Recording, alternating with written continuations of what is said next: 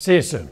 Work is now underway on a new Jasper County-wide public safety radio system. Officials today broke ground at the Sarcoxy radio tower site on Bridgeview Road. The project will revitalize 4 existing tower locations throughout the county and build 2 new ones.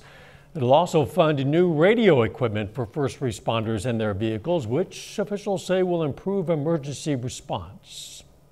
First time that I know of that we've had one radio system for one county, which what do we talk about? Safety. And that's the most important thing. When firefighters are going into these houses and they don't have radio systems at work, that's a safety issue. When police officers can't get out on their radios, that's a safety issue.